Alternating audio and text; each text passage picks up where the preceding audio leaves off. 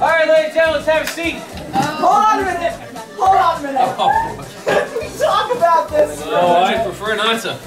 He's got a camera. Yeah, exactly. What is this for?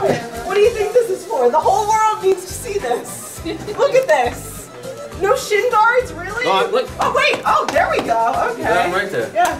How's this working for you? It's been a miserable day, but I'm a man of my word, so I lost the bet. Don't bet. Say no to gambling.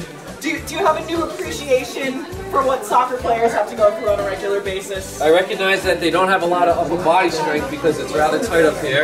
Is it really? Yeah. The hardest thing is the shin guards are really cheap. Ah, that's a shame. Yeah. Well, outfit's very soft. And, is it? Yeah. And Mr. Lewis, in soccer fashion, gave me this in case I got chilly. Oh my God! You can put it on. Like, oh no, I'm toughing it out. Which really? Might be why people are confused when I'm a soccer player. I guess. I guess. Yeah. All right.